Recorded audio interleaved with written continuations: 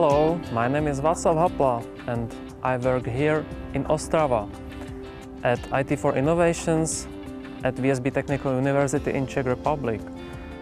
And I'm here to introduce you to PETSc, which is a framework, software framework for scientific computing. So, if you are ready, follow me.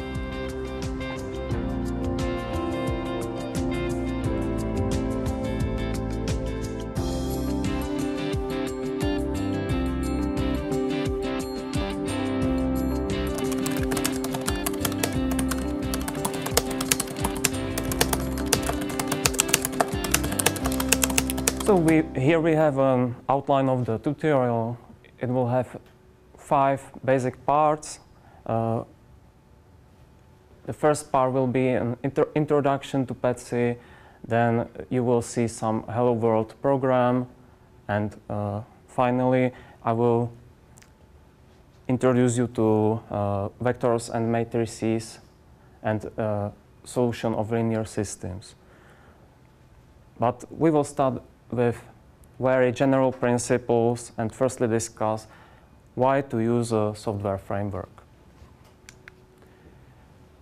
A software framework is some software product which provides generic functionality that can be effectively changed by the user code. There are software frameworks for numerical computing, but the fact is that they are quite rare. There is only few of them. From my point of view, there are 2 most well-known frameworks for numerical computing, and they are Trinos and PETSc. The advantage is that they allow focusing on your specific know-how, your added value, while not reinventing the wheel and bothering with standard algorithms like conjugate gradients, LU factorization, or sparse matrix vector product. But I will cover only PETSc in my talk. So what is PETSc? It is a building blocks for scalable parallel solution of scientific applications.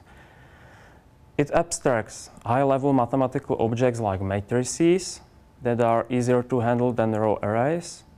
For example, 3 arrays of the CRS format, which you know represents sparse matrix.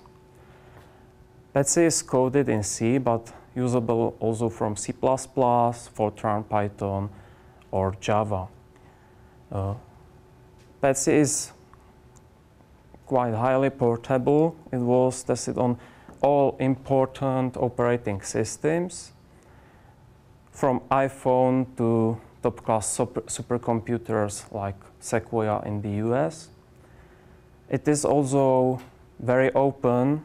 Everyone can download it, use it, subscribe to mailing lists, and eventually contribute to the project. And here you can see the homepage address. I will cite here PETSc founder Barry Smith, who said about PETSc that developing parallel non-trivial PDE solvers that deliver high performance is still difficult and requires more months or even years of concentrated effort.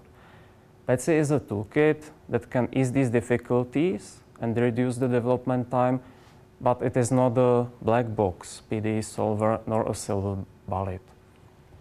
Here I will introduce hierarchy of components of PETSc. Firstly, it leverages low-level routines from MPI, BLAS, and LAPACK. The first tier of PETSc are data objects like matrices, vectors, and index sets. Above them lie classes for linear system solution. Further, we can see that there are also non-linear solvers that are called SNES and ordinary differential equation solvers called, or time steppers called TS. and you build your user code on top of it all. Parallelization takes place only here, only on the first level of objects. How is PETSc parallelized? It is parallelized mostly using MPI, which provides low-level routines to exchange data primitives between processes. PETSc provides mid-level routines, particularly for all the linear algebra, for instance, altering matrix elements or sparse matrix vector product. You can call MPI routines directly if needed, for example, to obtain process rank. PETSc allows having the same code for sequential and parallel use.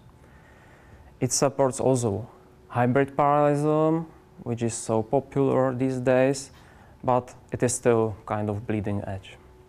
There are plenty of interesting applications that use PETSc, from acoustics to some, for example, surface flows, real-time surgery, magma dynamics, fracture dynamics, or structure mechanics.